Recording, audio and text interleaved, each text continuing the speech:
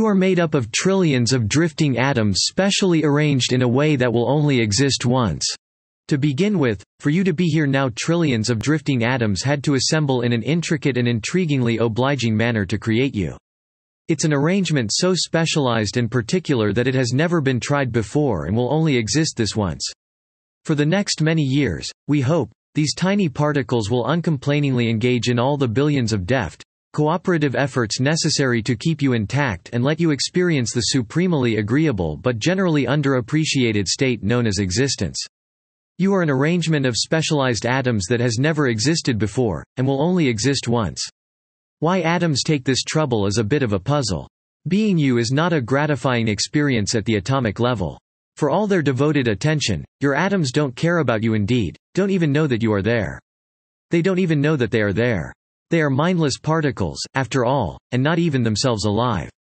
It is a slightly arresting notion that if you were to pick yourself apart with tweezers, one atom at a time, you would produce a mound of fine atomic dust, none of which had ever been alive but all of which had once been you.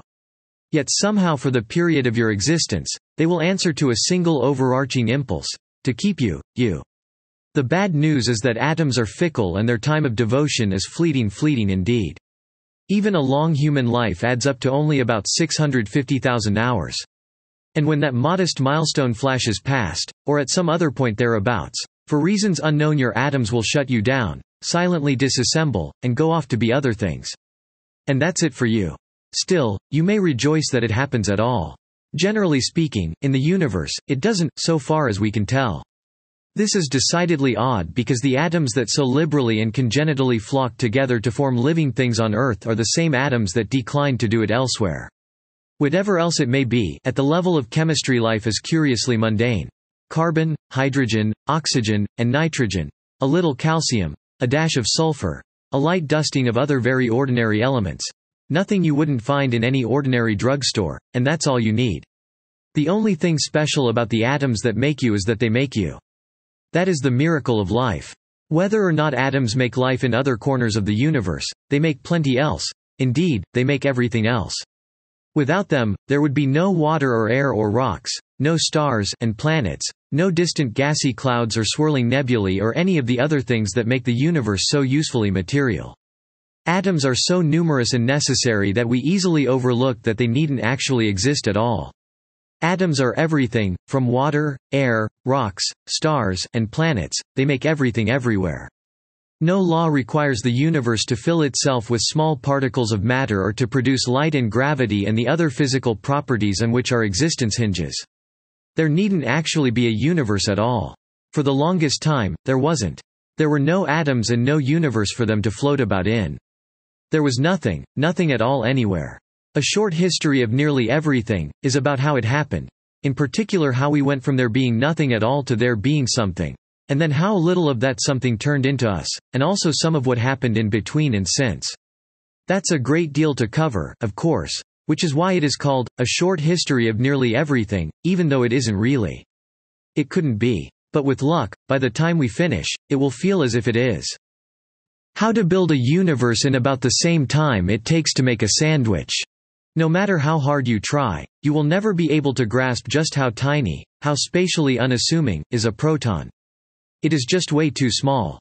A proton is an infinitesimal part of an atom, which in itself, of course, an insubstantial thing. Protons are so small that a little dib of ink like the dot on this can hold something in the region of 500 billion of them, rather more than the number of seconds contained in 500,000 years. So, protons are exceedingly microscopic, to say the very least. A proton is an infinitesimal part of an atom, which in itself, of course, an insubstantial thing. Now imagine if you can, and of course you can't, shrinking one of those protons down to a billionth of its normal size into a space so small that it would make a proton look enormous. Now pack into that tiny space about an ounce of matter. Excellent. You are ready to start a universe. This is assuming you are looking to build an inflationary universe. If you'd prefer instead to build a more old-fashioned, standard Big Bang universe, you'll need additional materials. In fact, you will need to gather up everything there is, every last mote and particle of matter between here and the edge of creation, and squeeze it into a spot so infinitesimally compact that it has no dimensions at all. It is known as a singularity. In either case, get ready for a really big bang. Naturally, you will wish to retire to a safe place to observe the spectacle. Unfortunately, there is nowhere to retire to because outside the singularity there is nowhere. When the universe begins to expand, it won't be spreading out to fill a larger emptiness. The only space that exists is the space it creates as it goes. It is natural but wrong to visualize the singularity as a kind of pregnant dot hanging in a dark, boundless void. But there is no space, no darkness. The singularity has no around it. There is no space for it to occupy, no place for it to be. We can't even ask how long it has been there, whether it has just lately popped into being, like a good idea, or whether it has been there forever, quietly awaiting the right moment. Time doesn't exist. There is no past for it to emerge from. And so, from nothing, our universe begins. In a single blinding pulse, a moment of glory much too swift and expansive for any form of words, the singularity assumes heavenly dimensions, space beyond conception. In the first lively second, a second that many cosmologists will devote careers to shaving into ever finer wafers, is produced gravity and the other forces that govern physics. In less than a minute the universe is 1,000,000 billion miles across and growing fast. There is a lot of heat now, 10 billion degrees of it, enough to begin the nuclear reactions that create the lighter elements, principally hydrogen and helium, with a dash, about 1 atom in 100 million, of lithium. In 3 minutes, 98% of all the matter there is or will ever be has been produced. We have a universe. It is a place of the most wondrous and gratifying possibility, and beautiful, too. And it was all done in about the time it takes to make a sandwich. Just as there is no place where you can find the edge of the universe, there is no place where you can stand at the center and say, "This is where Earth began." When considering the universe at large, we don't actually know what is in our solar system. Astronomers these days can do the unimaginable. If you were to strike a match on the moon, they could spot the flare. From observing throbs and wobbles of distant stars they can infer the size and character and even potential habitability of planets much too remote to be seen, planets so distant that it would take us 500,000 years in a spaceship to get there. With radio telescopes, astronomers can capture wisps of radiation so preposterously faint that the total amount of energy collected from outside the solar system by all of them together since collecting began, in 1951, is less than the energy of a single snowflake striking the ground, in the words of Carl Sagan. There isn't a great deal that goes on in the universe that astronomers can't find if they set their mind to it. This is why it is all the more remarkable to reflect that until 1978 no one had ever noticed that Pluto has a moon. Pluto was discovered in 1978. It doesn't act much like the other planets. It is runty and obscure, and variable in its motions that no one can tell exactly where Pluto will be anytime. This was something of a blow to Pluto's status as a planet, which had never been robust anyway. Since previously the space occupied by the Moon and the space occupied by Pluto were thought to be the same, it meant that Pluto was much smaller than anyone had supposed, smaller even than Mercury.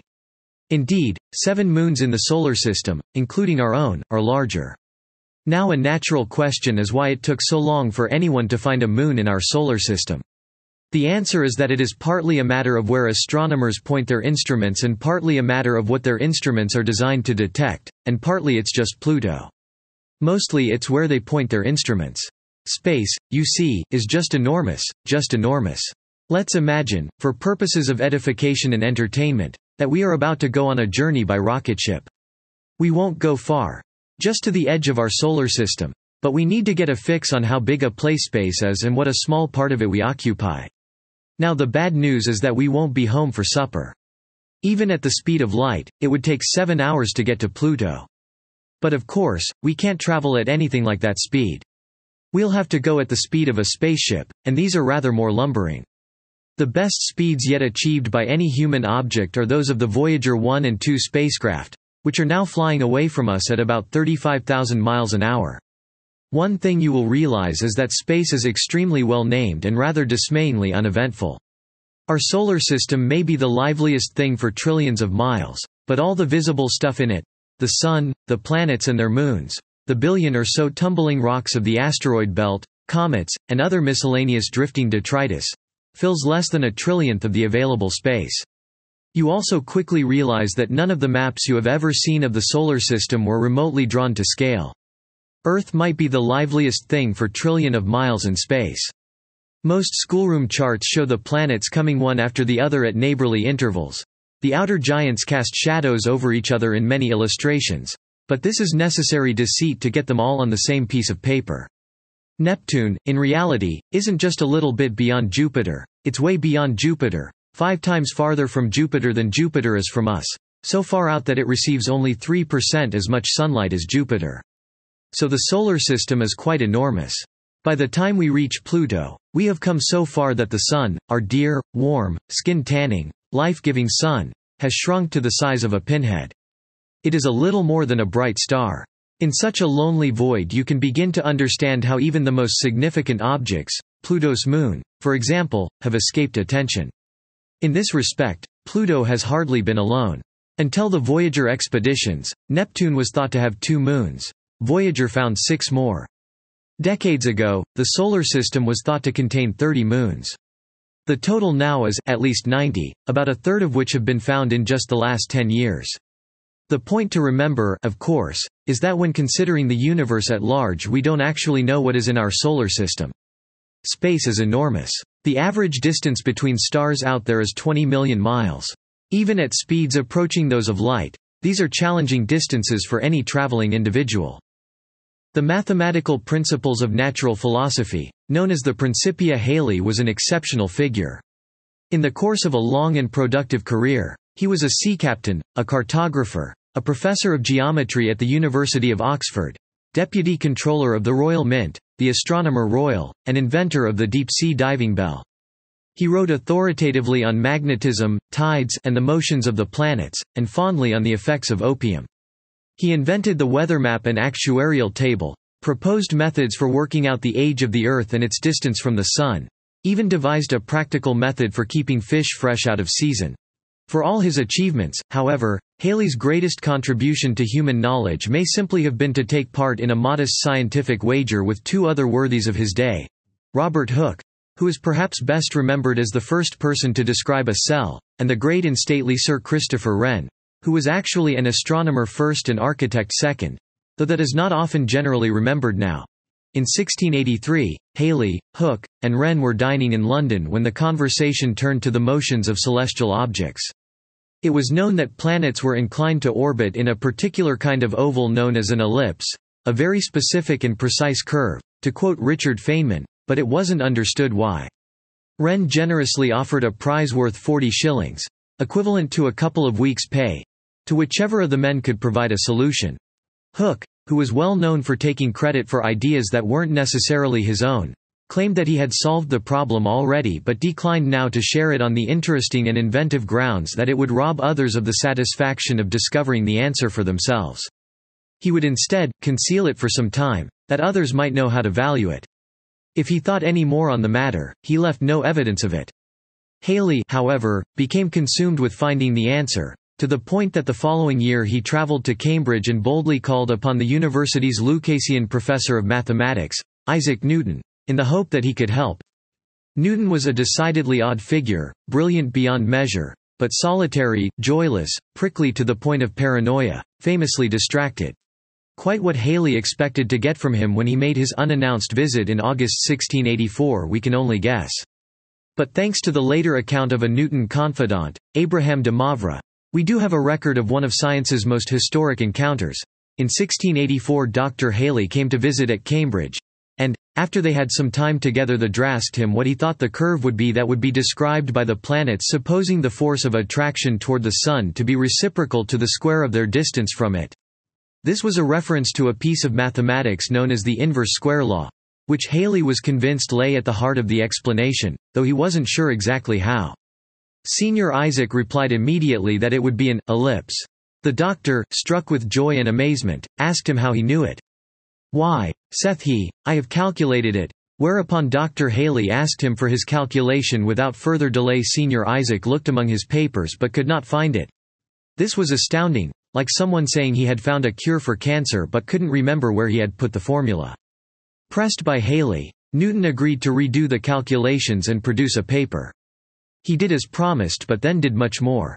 He retired for 2 years of intensive reflection and scribbling, and at length produced his masterwork, Philosophiae Naturalis Principia Mathematica, or Mathematical Principles of Natural Philosophy, better known as the Principia. Newton's law of universal gravitation.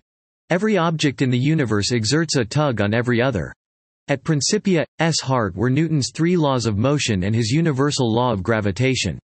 Newton's first law.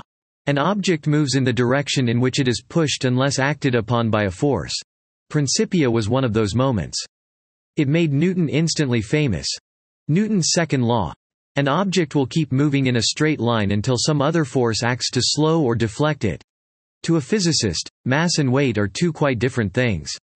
Your mass stays the same wherever you go, but your weight varies depending on how far you are from the center of some other massive object like a planet. Newton's third law. Every action has an opposite and equal reaction. Einstein's universe. The beginning of the solution to the problem of gravity. Einstein was born in Ulm, in southern Germany in 1879, but grew up in Munich. Little in his early life suggested the greatness to come. Famously, he didn't learn to speak until he was 3. In the 1890s, his father's electrical business failing, the family moved to Milan, but Albert, by now a teenager, went to Switzerland to continue his education, though he failed his college entrance exams on the first try. In 1896 he gave up his German citizenship to avoid military conscription and entered the Zurich Polytechnic Institute on a 4-year course designed to churn out high school science teachers. He was a bright but not outstanding student. In 1900 he graduated and within a few months was beginning to contribute papers to Annalen der Physik. His very first paper, on the physics of fluids in drinking straws, of all things, appeared in the same issue as Planck's quantum theory. From 1902 to 1904 he produced a series of papers on statistical mechanics only to discover that the quietly productive J. Willard Gibbs in Connecticut had done that work as well, in his Elementary Principles of Statistical Mechanics in 1901. At the same time, he had fallen in love with a fellow student, a Hungarian named Mileva Maric. In 1901 they had a child out of wedlock, a daughter, who was discreetly put up for adoption. Einstein never saw his child. 2 years later, he and Maric were married. In between these events, in 1902, Einstein took a job with the Swiss Patent Office, where he stayed for the next 7 years. He enjoyed the work. It was challenging enough to engage his mind, but not so challenging as to distract him from his physics. This was the background against which he produced the special theory of relativity in 1905. Called, On the Electrodynamics of Moving Bodies, it is one of the most extraordinary scientific papers ever published, as much for how it was presented as for what it said. It had no footnotes or citations, contained almost no mathematics, made no mention of any work that had influenced or preceded it, and acknowledged the help of just one individual, a colleague at the patent office named Michel Bessot. It was as if Einstein had reached the conclusions by pure thought, unaided, without listening to the opinions of others. To a surprisingly large extent, that is precisely what he had done. On the Electrodynamics of Moving Bodies, by Einstein is one of the most extraordinary scientific papers ever published. It had no footnotes or citations, contained almost no mathematics, made no mention of any work that had influenced or preceded it. His famous equation, E = mc squared, did not appear with the paper but came in a brief supplement that followed a few months later. As you will recall from school days, E in the equation stands for energy, m for mass, and squared, s for the speed of light squared. In simplest terms, what the equation says is that mass and energy have an equivalence. They are 2 forms of the same thing. Energy is liberated matter. Matter is energy waiting to happen. Einstein's equation means there is a huge amount of energy bound up in every material thing. Among much else, Einstein's theory explained how radiation worked. How a lump of uranium could throw out constant streams of high-level energy without melting away like an ice cube. It explained how stars could burn for billions of years without racing through their fuel. In 1907, or so it has sometimes been written, Albert Einstein saw a workman fall off a roof and began to think about gravity. Alas, like many good stories, this one appears to be apocryphal. According to Einstein himself, he was simply sitting in a chair when the problem of gravity occurred to him. Actually, what occurred to Einstein was something more like the beginning of a solution to the problem of gravity, since it had been evident to him from the outset that one thing missing from the special theory was gravity. What was «special» about the special theory was that it dealt with things moving in an essentially unimpeded state. But what happened when a thing in motion, light, above all, encountered an obstacle such as gravity? It was a question that would occupy his thoughts for most of the next decade and lead to the publication in early 1917 of a paper entitled, Cosmological Considerations on the General Theory of Relativity. Einstein was honored, somewhat vaguely, for services to theoretical physics. He had to wait 16 years, till 1921, to receive the award. Frederick Reines, who detected the neutrino in 1957 but wasn't honored with a Nobel until 1995. The German Ernst Ruska, who invented the electron microscope in 1932 and received his Nobel Prize in 1986, more than half a century after the fact. The advent of the tiny and ever mysterious atom. While Einstein and other scientists were productively unraveling the large-scale structure of the cosmos, others were struggling to understand something closer to hand but in its way just as remote: the tiny and ever mysterious atom. The basic working arrangement of atoms is the molecule, from the Latin for little mass. A molecule is simply two or more atoms working together in a more or less stable arrangement. Add 2 atoms of hydrogen to 1 of oxygen and you have a molecule of water. A molecule is 2 or more atoms working together. Chemists tend to think in terms of molecules rather than elements in much the way that writers tend to think in terms of words and not letters, so it is molecules they count, and these are numerous, to say the least. At sea level, at a temperature of 32 degrees Fahrenheit, 1 cubic centimeter of air, that is, a space about the size of a sugar cube, will contain 45 billion molecules. And they are in every single cubic centimeter you see around you. Think about how many cubic centimeters there are in the world outside your window. How many sugar cubes it would take to fill that view. Then think how many it would take to build a universe. Atoms, in short, are very abundant. Every atom is made from 3 kinds of elementary particles: protons, which have a positive electrical charge; electrons, which have a negative electrical charge; and neutrons, which have no charge. Protons and neutrons are packed into the nucleus, while electrons spin around outside. They are also fantastically durable. Because they are so long-lived, atoms really get around. Every atom you possess has almost certainly passed through several stars and been part of millions of organisms on its way to becoming you. We are each so atomically numerous and so vigorously recycled at death that a significant number of our atoms—up to 1 billion for each of us, it has been suggested—probably once belonged to Shakespeare. 1 billion more each came from Buddha and Genghis Khan and Beethoven, and any other historical figure you care to name. Every atom that makes you almost has been part of millions of organisms on its way to becoming you. So we are all reincarnations, though short-lived ones. When we die, our atoms will disassemble and move off to find new uses elsewhere, as part of a leaf or other human being or drop of dew. Atoms, however, go on practically forever.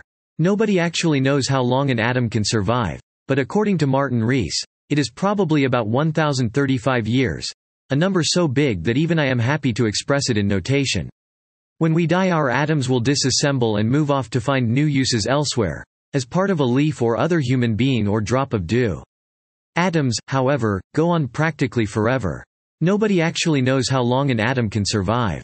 Above all, atoms are tiny, very tiny indeed. 500,000 of them lined up shoulder to shoulder could hide behind a human hair. On such a scale, an individual atom is essentially impossible to imagine, but we can of course try. Neutrons don't influence an atom's identity, but they do add to its mass. The number of neutrons is generally about the same as the number of protons, but they can vary up and down slightly. Add a neutron or 2 and you get an isotope. Dalton was born in 1766 on the edge of the Lake District near Cockermouth to a family of poor but devout Quaker weavers. He was an exceptionally bright student. At 15, still schoolmastering, he took a job in the nearby town of Kendal, and a decade after that he moved to Manchester, scarcely stirring from there for the remaining 50 years of his life. In Manchester he became something of an intellectual whirlwind, producing books and papers on subjects ranging from meteorology to grammar. It was a plump book called A New System of Chemical Philosophy, published in 1808, that established his reputation.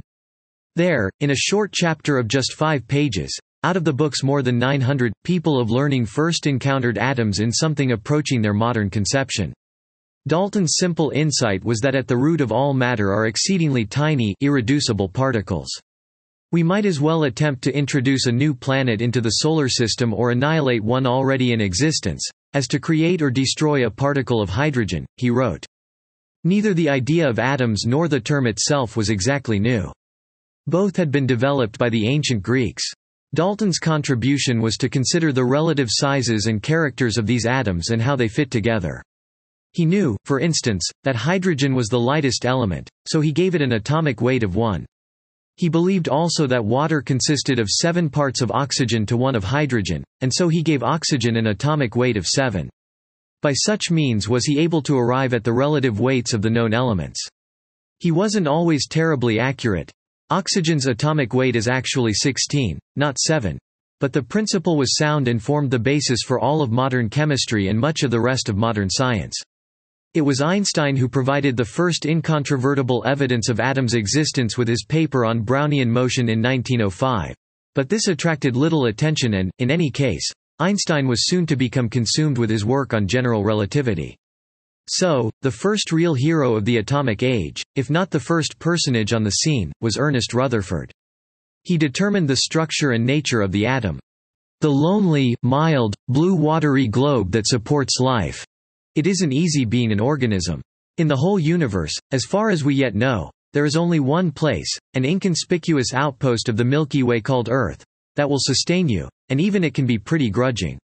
From the bottom of the deepest ocean trench to the top of the highest mountain, the zone that covers nearly the whole of known life is only something over a dozen miles, not much when set against the roominess of the cosmos at large.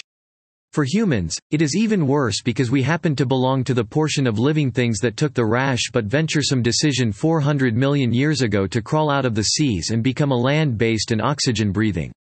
In consequence, no less than 99.5% of the world's habitable space by volume, according to one estimate, is fundamentally, in practical terms completely, off-limits to us. About 99.5% of the world's habitable space by volume is off-limit to humans. It isn't simply that we can't breathe in water, but that we couldn't bear the pressures. Because water is about 1,300 times heavier than air, pressures rise swiftly as you descend, by the equivalent of 1 atmosphere for every 10 meters, 33 feet, of depth. On land, if you rose to the top of a 500-foot eminence, Cologne Cathedral or the Washington Monument, say, the change in pressure would be so slight as to be indiscernible. At the same depth underwater, however, your veins would collapse and your lungs would compress to the approximate dimensions of a Coke can. Other organisms do of course manage to deal with the pressures at depth, though quite how some of them do so is a mystery. The deepest point in the ocean is the Mariana Trench in the Pacific. There, some 7 miles down, the pressures rise to over 16,000 pounds per square inch. We have managed once, briefly, to send humans to that depth in a sturdy diving vessel. Yet it is home to colonies of amphipods, a type of crustacean similar to shrimp but transparent, which survive without any protection at all. Nearly everyone, including the authors of some popular books on oceanography, assumes that the human body would crumple under the immense pressures of the deep ocean. In fact, this appears not to be the case. Because we are made largely of water ourselves, and water is virtually incompressible, in the words of Francis Ashcroft of Oxford University, the body remains at the same pressure as the surrounding water, and is not crushed at depth. It is the gases inside your body, particularly in the lungs, that cause the trouble. These do compress, though at what point the compression becomes fatal is not known. Earth is not the easiest place to be an organism, even if it is the only place. Of the small portion of the planet's surface that is dry enough to stand on, a surprisingly large amount is too hot or cold or dry or steep or lofty to be of much use to us. Partly, it must be conceded, this is our fault. In terms of adaptability, humans are pretty amazingly useless. Earth is the only known planet that supports life, but it is not the easiest of place to be an organism. Like most animals, we don't much like really hot places, but because we sweat so freely and easily stroke, we are especially vulnerable.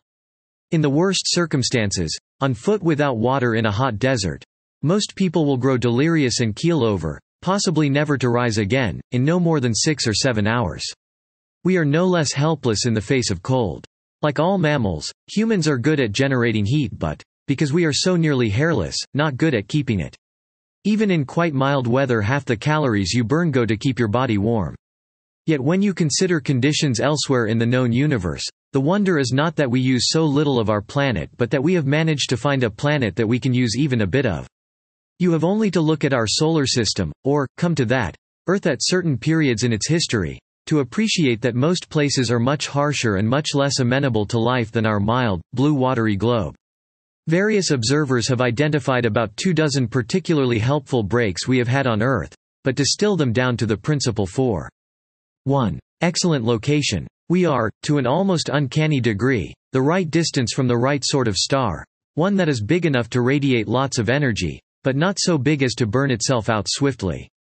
It is a curiosity of physics that the larger a star the more rapidly it burns.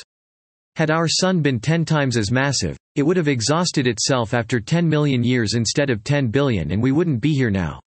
We are also fortunate to orbit where we do. Too much nearer and everything on Earth would have boiled away. Much farther away and everything would have frozen. 2. The right kind of planet. Geophysicists, when asked to count their blessings, would not include living on a planet with a molten interior, but it's a pretty near certainty that without all that magma swirling around beneath us we wouldn't be here now.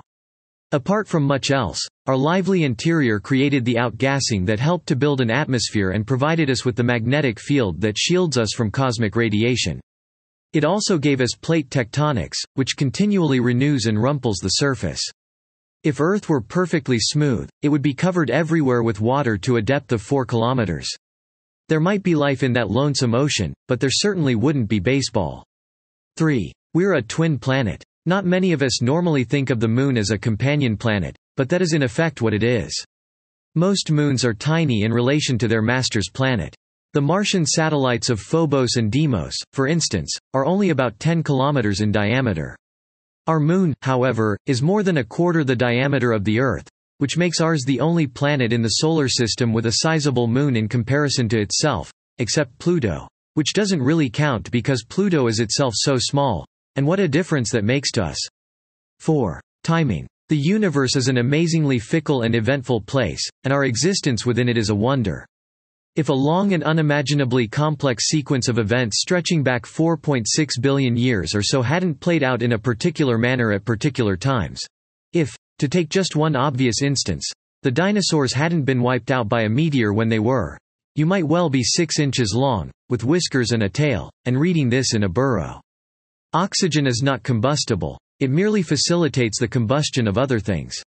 If oxygen were combustible, each time you lit a match all the air around you would burr into flame. Hydrogen gas, on the other hand, is extremely combustible. The atmosphere is a 15-foot thickness of protective concrete that protects us from invisible visitors from space. The atmosphere keeps us warm. Without it, Earth would be a lifeless ball of ice with an average temperature of -60 degrees Fahrenheit.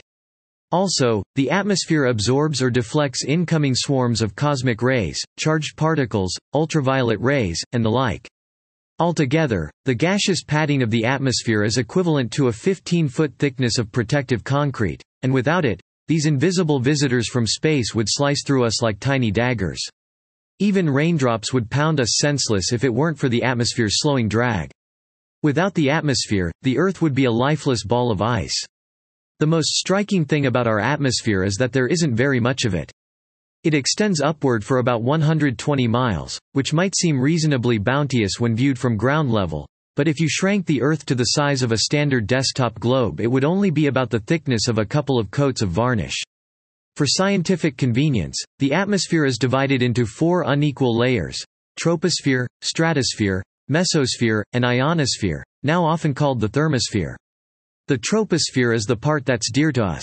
It alone contains enough warmth and oxygen to allow us to function, though even it swiftly becomes uncongenial to life as you climb up through it.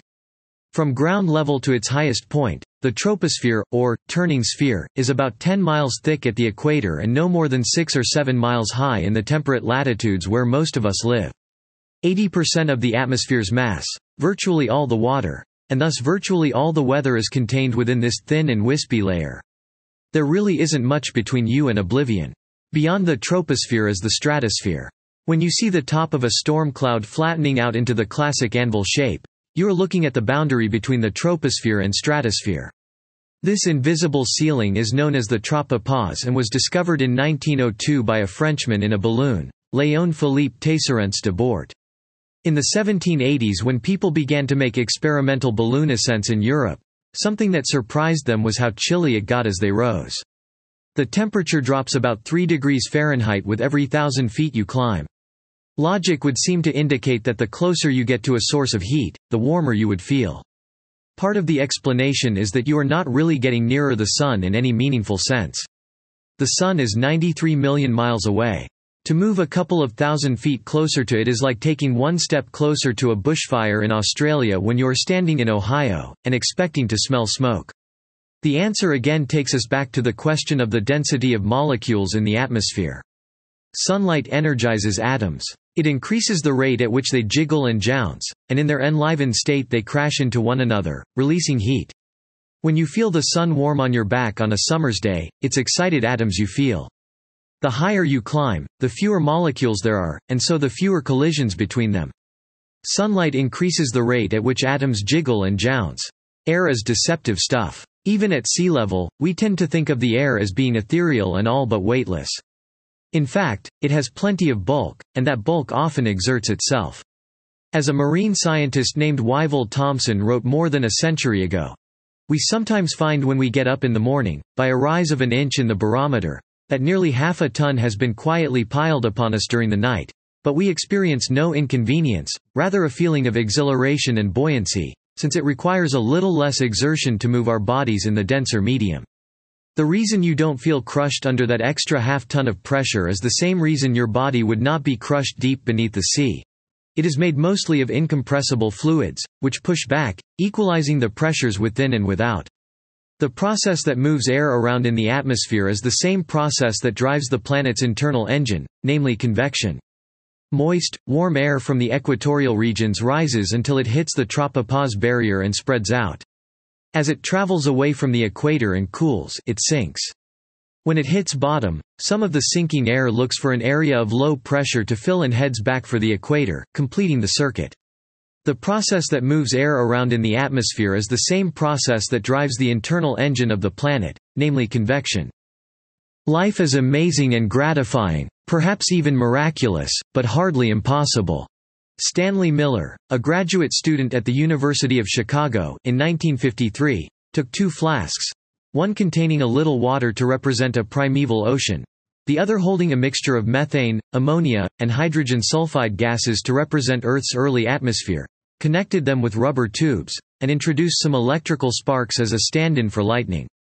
After a few days, the water in the flasks had turned green and yellow in a hearty broth of amino acids, fatty acids, sugars, and other organic compounds. "If God didn't do it this way," observed Miller's delighted supervisor, the Nobel laureate Harold Urey, "he missed a good bet." Press reports of the time made it sound like all that was needed now was for somebody to give the hole a good shake, and life would crawl out. As time has shown, it wasn't nearly so simple. Despite half a century of further study, we are no nearer to synthesizing life today than we were in 1953 and much further away from thinking we can. Scientists are now pretty certain that the early atmosphere was nothing like as primed for development as Miller and Urey's gaseous stew, but rather was a much less reactive blend of nitrogen and carbon dioxide. Repeating Miller's experiments with these more challenging inputs has so far produced only one fairly primitive amino acid. At all events, creating amino acids is not really the problem. The problem is the proteins. Proteins are what you get when you string amino acids together, and we need a lot of them. No one really knows, but there may be as many as 1 million types of protein in the human body, and each one is a little miracle. By all the laws of probability, proteins shouldn't exist. To make a protein you need to assemble amino acids in a particular order, in much the same way that you assemble letters in a particular order to spell a word. Amino acids are the building blocks of protein. The problem is that words in the amino acid alphabet are often exceedingly long. To spell collagen, the name of a common type of protein, you need to arrange 8 letters in the right order. But to make collagen, you need to arrange 1055 amino acids in precisely the right sequence. But, and here's an obvious but crucial point, you don't make it. It makes itself, spontaneously, without direction, and this is where the unlikelihoods come in. The chances of a 1055 sequence molecule like collagen spontaneously self-assembling are, frankly, nil. It just isn't going to happen. Proteins, in short, are complex entities. Hemoglobin is only 146 amino acids long, a runt by protein standards, yet even it offers 10,190 possible amino acid combinations, which is why it took the Cambridge University chemist Max Perutz 23 years to unravel it. We are talking about several 100,000 types of protein, perhaps a million, each unique and each, as far as we know, vital to the maintenance of a sound and happy you. And it goes on from there. A protein to be of use must not only assemble amino acids in the right sequence but then must engage in a kind of chemical origami and fold itself into a very specific shape. Even having achieved this structural complexity, a protein is no good to you if it can't reproduce itself, and proteins can't. For this you need DNA. DNA is a whiz at replicating. It can make a copy of itself in seconds, but can do virtually nothing else. So we have a paradoxical situation. Proteins can't exist without DNA, and DNA has no purpose without proteins. Are we to assume then that they arose simultaneously to support each other? If so, wow! Proteins can't exist without DNA, and DNA has no purpose without proteins. And there is more still. DNA, proteins, and the other components of life couldn't prosper without some sort of membrane to contain them. No atom or molecule has ever achieved life independently. Pluck any atom from your body, and it is no more alive than as a grain of sand. It is only when they come together within the nurturing refuge of a cell that these diverse materials can take part in the amazing dance that we call life. Without the cell, they are nothing more than interesting chemicals. But without the chemicals, the cell has no purpose. Chemical reactions of the sort associated with life are actually something of a commonplace. It may be beyond us to cook them up in a lab, à la Stanley Miller and Harold Urey. But the universe does it readily enough. Lots of molecules in nature get together to form long chains called polymers. Sugars constantly assemble to form starches. Crystals can do a number of lifelike things: replicate, respond to environmental stimuli, take on a patterned complexity. They've never achieved life itself, of course, but they demonstrate repeatedly that complexity is a natural, spontaneous, entirely commonplace event. There may or may not be a great deal of life in the universe at large, but there is no shortage of ordered self-assembly, in everything from the transfixing symmetry of snowflakes to the comely rings of Saturn. The bottom line is that life is amazing and gratifying, perhaps even miraculous, but hardly impossible, as we repeatedly attest with our own modest existences. To be sure, many of the details of life's beginnings remain pretty imponderable. Every scenario you have ever read concerning the conditions necessary for life involves water, from the warm little pond, where Darwin supposed life began, to the bubbling sea vents that are now the most popular candidates for life's beginnings. But all this overlooks the fact that to turn monomers into polymers, which is to say, to begin to create proteins, involves what is known to biology as dehydration linkages.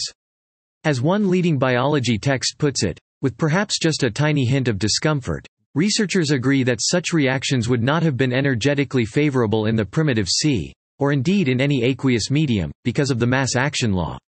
It is a little like putting sugar in a glass of water and having it become a cube. It shouldn't happen, but somehow in nature, it does. The actual chemistry of all this is a little arcane for our purposes here, but it is enough to know that if you make monomers wet, they don't turn into polymers, except when creating life on Earth. How and why it happens then and not otherwise is one of biology's great unanswered questions. Conclusion. The fact is, we don't know. Don't have any idea. We don't know when we started doing many of the things we've done. We don't know what we are doing right now or how our present actions will affect the future.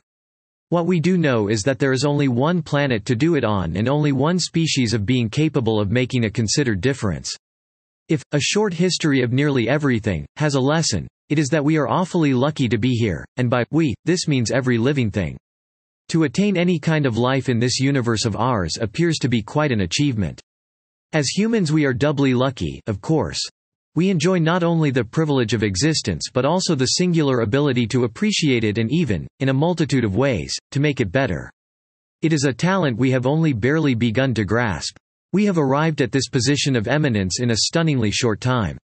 Behaviorally modern human beings, that is, people who can speak and make art and organize complex activities, have existed for only about 0.0001% of Earth's history.